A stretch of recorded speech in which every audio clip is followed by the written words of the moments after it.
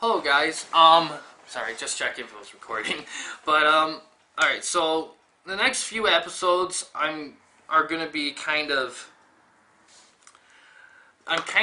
these last few episodes are gonna be my last for a bit. After these three, I'm gonna take a short break from video making to focus on other things, but I'll be back to them shortly. But I figure I'll take this chance in these three videos to spotlight this, very noticeable triple feature that I've seen in Walmart quite a bit. It's this here, and it has three movies. And in the next three videos, in each video I'm going to talk about one of these movies. For this one, I'm going to talk about V for Vendetta. Now, this movie came out in 2005. It's rated R. It is 2 hours and 12 minutes long, and it was released on DVD in 2006. It has an 8.2 out of 10 over on IMDb with about 899,000 user votes. That's quite a bit. And it has a 62 on Metacritic with about 39-ish critics. It stars Hugo Weaving, who we all know from Lord of the Rings, and Natalie Portman, who we know from Black Swan. It was directed by James McTeergoo. I hope I pronounced that right. And he made The Raven. He directed The Raven. On Rotten Tomatoes, it has a 73%, but it's certified fresh by critics with about 244 critics, I believe. Yeah, it's a 2/4, yeah. And it has a 90% by audience with about 61,000-ish user reviews. The consensus on Rotten Tomatoes is a visually stunning and thought-provoking. V for Vendetta's political pronouncements may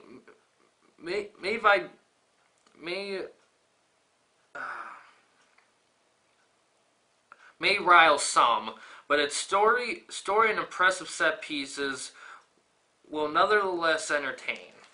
Yeah, this movie's actually available to stream on Netflix. Actually, so if you have Netflix, check it out. And it's available to rent and buy on Amazon. Got that in there. Fandango, PlayStation Store, Microsoft Store, and iTunes. Now, I watched the movie once. When I first got this triple feature pack, I watched every movie once. I've been dying to rewatch them again. But, for V for Vendetta, I love this story. The story's fucking awesome. I will say this, and I don't think I'll be giving away, well, I may be giving away spoilers. Well, not really.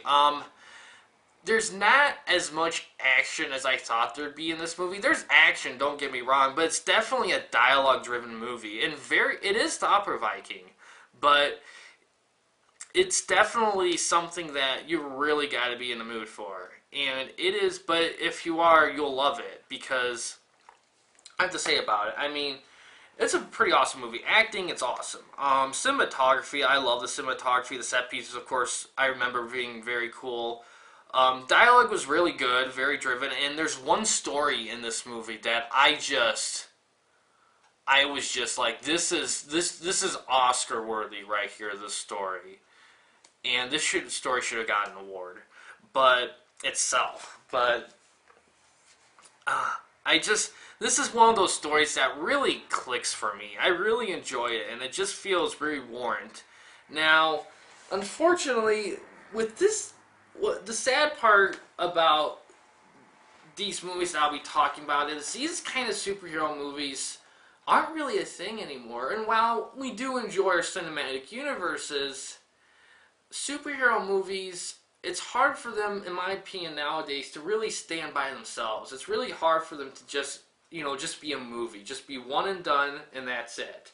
And I'll give that to the pre-MCU world of superhero movies. I mean, they were their own world. And sure, there's limitations, don't get me wrong, but there are positives to that. And the positives is I think, and the positives can be various things, but I think the most important one for me is the fact that the world you see in that movie is that world.